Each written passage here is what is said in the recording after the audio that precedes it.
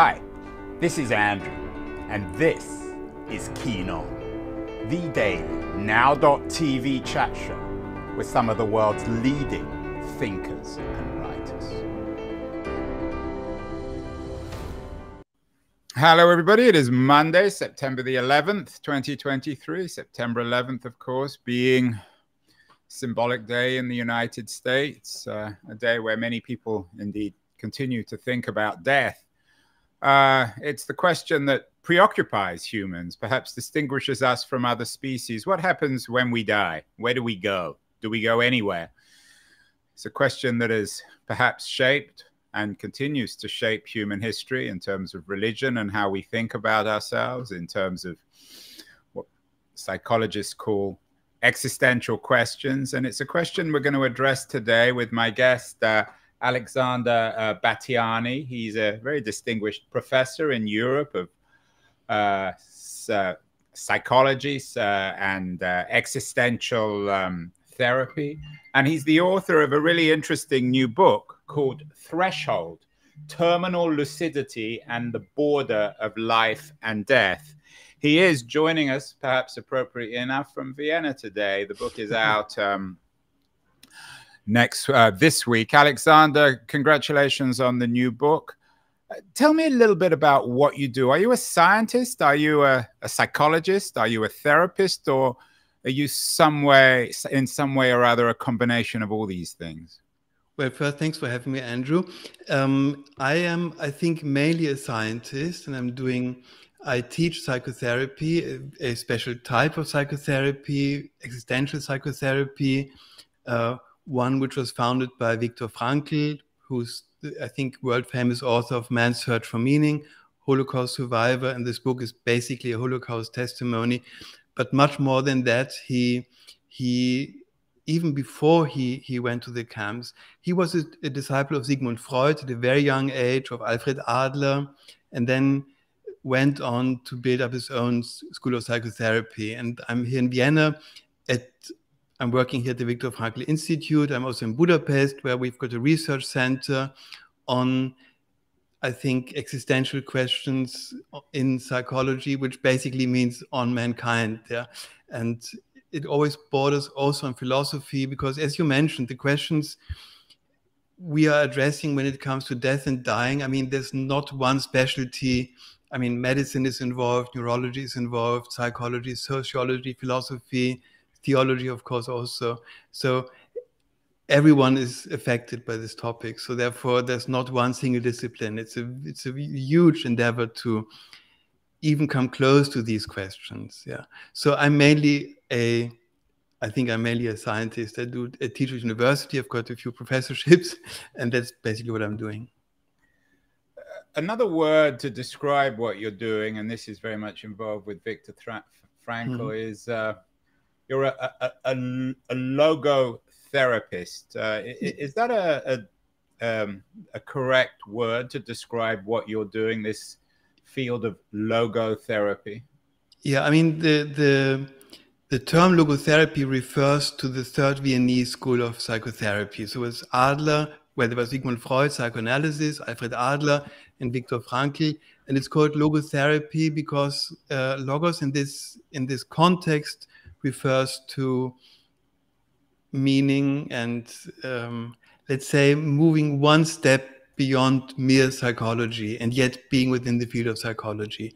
It's an evidence-based school of psychotherapy, which has worldwide centers. I'm here at the Institute, and our institute, Viktor Frankl Institute, has affiliated centers, about 150, and it's almost all over the world. I mean, minus a few countries, like maybe I think China is currently in North Korea, but otherwise we're really on every continent, trying our best to help people. And one specialty of this is to address human suffering, which in itself does not signify a mental illness. In other words, there are moments in our lives, such as guilt, pain, mortality, our mortality and the mortality of other people, which can hit us hard. And in which people need support. To put it mildly, Alexander.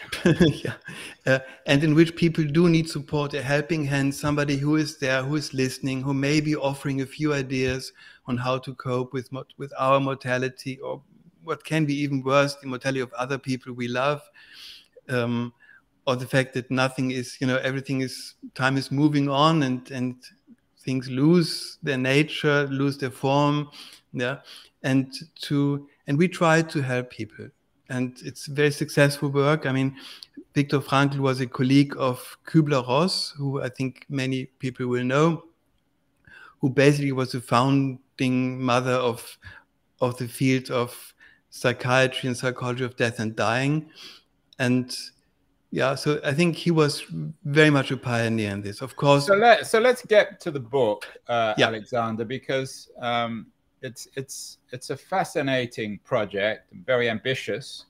Threshold, terminal lucidity, and the border of life and death.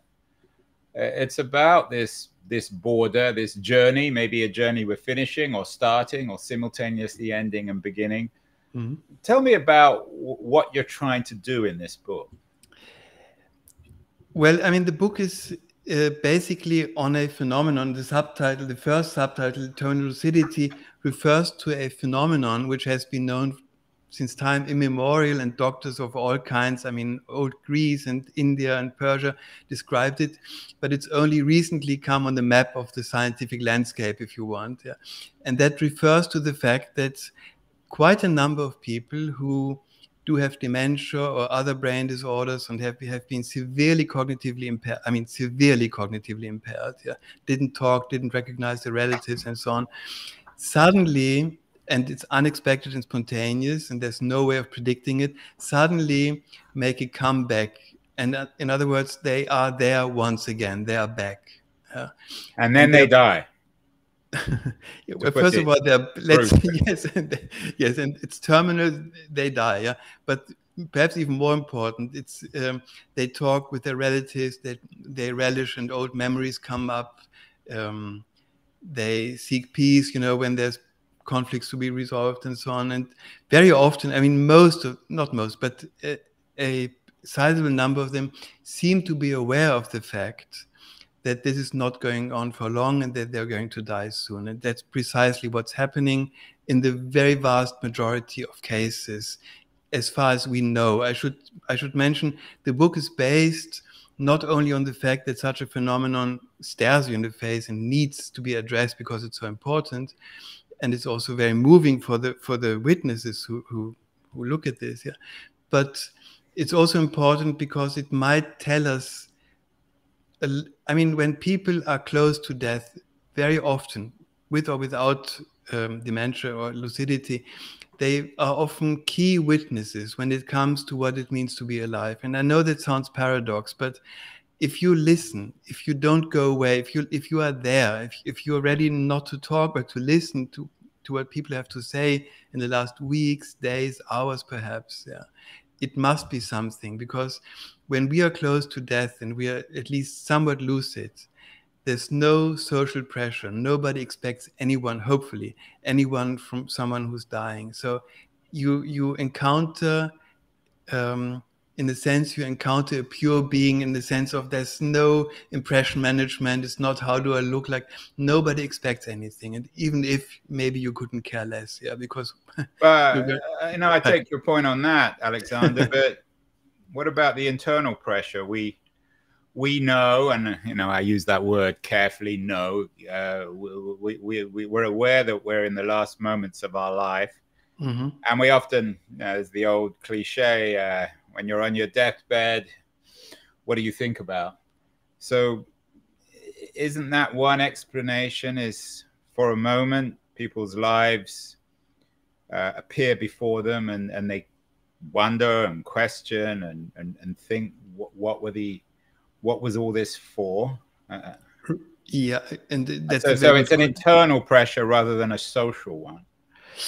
Yeah, but I wouldn't call it pressure. Maybe it's a time of insight, and since the 1970s, when there was a certain reform movement in psychiatry, even in medicine, to don't see death only as a defeat, but as a very genuine part of being alive, because being born means destined to die, you know. And what one observes and what many studies and nurses and so on tell us is that these questions you were mentioning usually come up in the last, let's say, weeks or months or so, yeah. And for many people, much earlier also, yeah. I mean, that's why there's philosophy, or at least a large proportion of it is dedicated to this question: how should I live, given the fact that I do know that I won't be here forever? So therefore, what I do know now has a certain weight. It's not that I have time, eternal time to undo things I did wrong or to repair damages I did, and so on.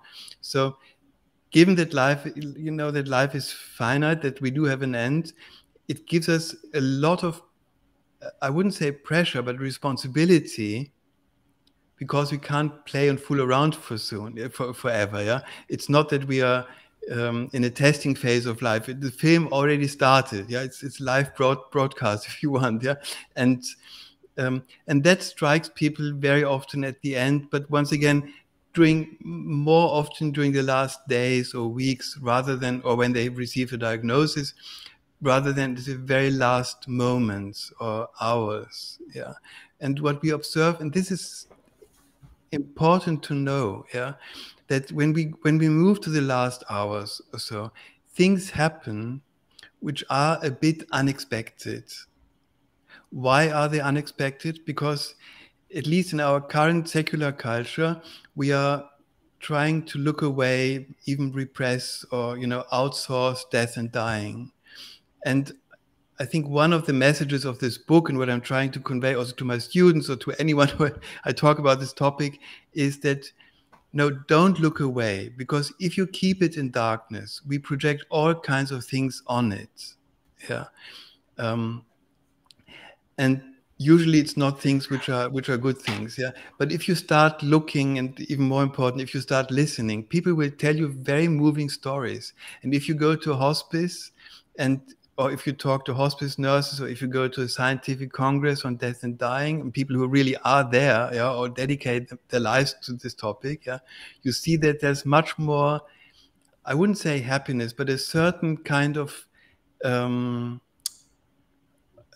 it's a relaxed and natural way of connecting to life. Yeah, and this is very often what happens in the last hours.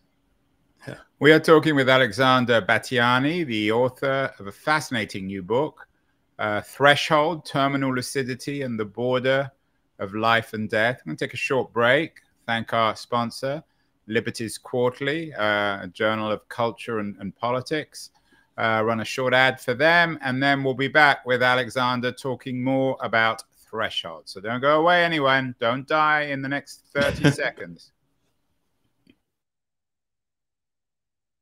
Beyond the news, the noise, there is nuance, insight. Liberties is not just a journal of ideas. It's a meteor of intelligent substance. It's the place to be for engaged citizens. Politics, opinion, substance.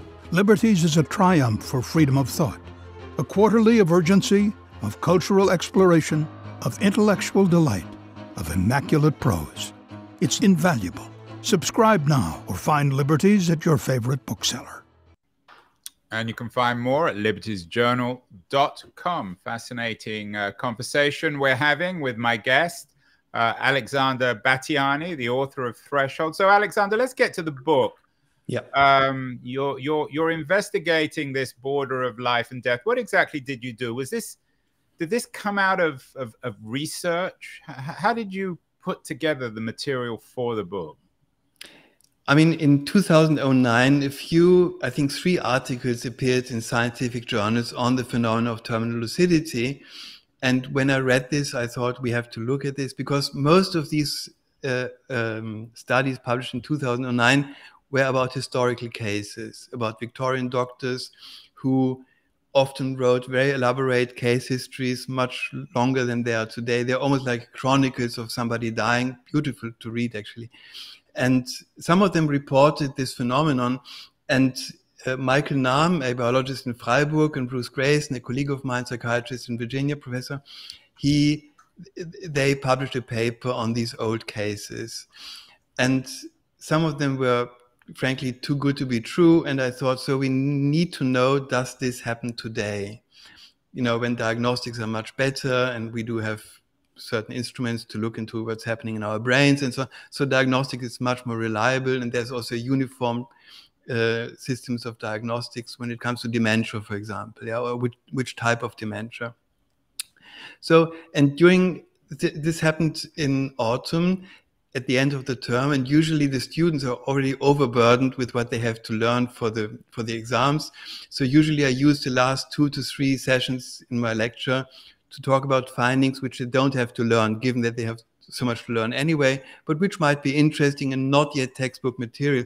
And when I talked and presented what I knew back then about terminal lucidity, a few of them said, okay, let's do something. And I looked for volunteers. And that's how we started the first large-scale European study on contemporary cases in terminal lucidity, or TL for short. Yeah. And so we sent out questionnaires to have a uniform way of reporting, like, you know, age and some basic facts about the patient, cognitive state on a typical day before the lucid episode, but during the disease, yeah, and then measurement, how lucid were these people? Did they talk, and did it make sense, and did they connect with their eyes? Was there responsive speech, so you could ask them something? So we had a certain register on to capture as many data as possible, and we didn't know what to expect. We sent this out to about 600 hospices, hospitals, nursing homes, and so on. And then we waited, and we thought we'd wait quite a while, but in fact, the very next day, we received the first reports on terminal lucidity. And ever since, my database has been growing. And in this book I present the basic findings of my cases, 300 something cases at the moment, but perhaps even, let's say, on an existential personal level, with some of my respondents sent their questionnaires, but also a personal letter, and they said, look, the data are quickly reported, this and that happened, but I want to tell you what really happened. So the type of conversations we had, or we had one patient who was a poet, and his wife also was, you know, writing poetry. And when he was dying, but having his lucid episode and not being able to speak for a year or so, which is very tragic if you're a writer to lose your language. And he quoted love poems to his wife, and they were the love poems they quoted to each other when they fell freshly in love. And he asked her, do you remember? Now, if you know what dementia does to our brain, if such a patient asked his wife, do you remember? Yeah, it means quite a lot, but it meant quite a lot anyway. And there are many such stories, which I also quote in the book, because I think we owe it to those who are reporting it and allowing it to be reprinted, of course, but we also owe it to those who are, you know, these are very key witnesses on a topic which still lies very much in the dark, not because it is so dark, but because we leave it in the dark. Yeah. Well, as you say, don't look away, which may be the title of this conversation. Got a nice review on Publishers Weekly, which suggests that your research, and I'm quoting them, I don't know whether you would agree with this conclusion, that your research team is on its way to proving the existence of the quote-unquote soul. Is there any truth to that? I mean, did you uncover proof of the idea of the soul, Alexander? No, that's a very strong claim, which I'd never do, and I don't make in the book. But are you tentatively pointing that way in the research? But I should put it like this. Dementia or brain damage and what brain damage does to our minds and to our cognition and to our personalities, yeah, would in principle be fairly strong evidence against the soul. Because if the soul is so easily affected that if you drink a bottle of wine, or, you know, a lot of whatever alcohol, or take something else, or if you have a blow in the head, that our mind is severely impacted. Yeah. Now, the other side of it is, well, and dementia very often is called, you know, the destroyer of the soul, and the body is a grim reminder of what has once been, or who has once been there. And if you then find that a severely disordered brain, because if you look at the picture of a brain, let's say with Alzheimer's, yeah, it's not, I mean, even the man on the street would immediately say, no, whoever is this person must be cognitively severely impaired. And then what we find is that such a person with a very diseased brain functions almost, or rather perfectly. Not only that, is even wise enough to know that he or she is going to die very soon, which most of us do not know exactly when it happened. No? And often they say very wise things. So I should think what I present in my book is not overly compatible with materialism, which basically says that there's no soul. The fabric of us is matter, and that's basically it, or brain tissue. And I think it's much more compatible with the idea of a soul. So in this sense, it points in this direction. But yeah, that I would say. You're talking to me from Vienna, the heart of therapy land. You're an existential therapist. You've taught all over Europe. You're associated with the Frankl Institute of Logotherapy, and of course, the great Viktor Frankl. I'm curious, did you find cultural differences here? One would expect this of Viennese poets and artists and therapists, but maybe not elsewhere. Or does culture not really matter in terms of your research? Was the terminal lucidity that you discovered, was it independent of culture? Yeah, that's an interesting question. I mean, what happens in terminal lucidity? The original person, if you want, the pre-morbid person, reoccurs. And of course, if he or she reoccurs, it's the person with his or her biography, culture, and so on. So we have to differentiate between the phenomenon as such, which is culture invariant. In other words, it happens everywhere, and it seems to be happened at all times. Yeah. So if you look at the very, very early reports, let's say from ancient India or ancient Persia, the phenomenon as such is exactly the same. The content of what people are saying, of course, they're saying it with their biography, and they're saying, you know, they talk in their language, and not only the words they use, but also the concepts they use. Speaking about concepts, but if you look at the very early reports, let's say even the Victorian doctors, but go back further in history to ancient India, whatever, then of course those who are reporting it, they weren't ashamed of saying, and then the soul was released from a very diseased body. So you have a soldier in one of the Persian wars who had a severe head injury and didn't have dementia, but severe cognitive impairment after traumatic brain injury, and makes a comeback. And then the observing doctor said, you know, and this was the wings of the souls were already, you know, spreading, and he was ready to leave. Yeah. So the interpretation of what happened or happens is, of course, culture bound. Yeah. And we live in a very, very secular culture. And thus, I think that's one of the reasons why we currently, I mean, speak of the scientific community, is slightly at loss on how to explain the phenomenon. Because once again, a brain struck by dementia, Lewy body, whatever it is, whatever type of dementia it is, yeah, the neurons don't grow back like that. And not in such a short time, because we talk about spontaneous, you know, somebody's just reoccurring suddenly. Yeah, it's not a slow comeback. Yeah, and that would almost be like uncooking a boiled egg. Yeah, I mean the tissue is really severely affected with dementia, and nonetheless the person comes back. What do you do with it? A materialist philosophy or reductionist background idea, whatever, is having a hard time. Let's put it like this. Yeah. Threshold implies going from one place to the other. We've talked about life. What about death? You've written about Viktor Frankl and the Shoah. Of course, the event of mass death. in life itself. Some of the reviews and conversations in the book talk of the evidence for an afterlife. I mean, that's rather sensationalist, rather perhaps even Hollywood sensationalism. But did you discover anything, Alexander, about the possibility of an afterlife in this work? So there are two answers to this. In the book, I try to to be as careful, and I argue a lot for dignity and personhood and so on and so forth. And I think that's very important.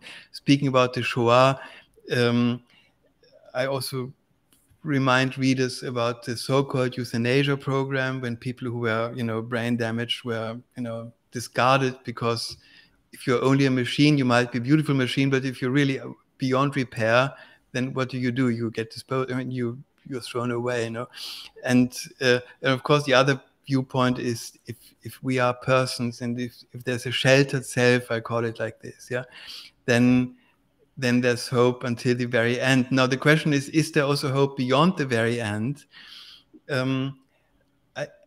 I should say that it is very, very compatible. What I find and what I encounter is very compatible. Now let's leave the evidence and let's talk personally. If you receive 300 letters, and in the book I also reported, we found a parallel to the so-called near-death experience. So that's the very elaborate, complex and ordered systematic experience people do report and do remember when they are resuscitated after, let's say, cardiac or respiratory arrest. Yeah. And if you listen to these stories, each single story gets into a table and you have a few markers, and that's basically it. Yeah. But behind these, let's say 4 crosses you do on the table, there's a person telling you very, very, in the beginning, incredible things, but then you hear them again and again and again. And then you encounter doctors who tell you that a patient was unconscious and was being resuscitated, but what was near death, if not almost, and later on told the doctor, I know how your socks look like, and then you ask, how do you know? And the patient will tell you, because I've been there. When you thought I'm unconscious in the ER, in the emergency room, I was there. I listened to you telling he or she is dead or cold blue, whatever. Yeah. And so if you hear this often enough, you doubt your doubts. Yeah. Because it's almost, you wonder, how else could you explain this? So what you're saying is, when someone medically dies, they in a sense come to life. Well, funnily enough, I mean, we did a study, it's also reported in the book, on cognitive ability during a near-death experience. And at least 2, but I know of one person telling us, I was never as awake and as intelligent than when I was dead. Yeah. And so we looked at how, people, what's happening to their minds or to their thinking and to their feeling and also to their seeing during a near-death experience. Are they shallow? Are they half aware? And the fact is that they're wide awake. They're very clear. Many of them claim, remember that their thinking was much better than during their normal lifetimes. And given the physiological state they are in, and especially given their brain state, hypofunction, so lower function, if function at all, if you can measure it at all, at least in the neocortex, then you stand there and wonder. But that's the whole story of it, basically is. And you showed these reviews. Some of them I know and I expect and I fear them, that they're going to be very, on afterlife and the existence of the soul and all that sort of very thing. Strong claims will be made.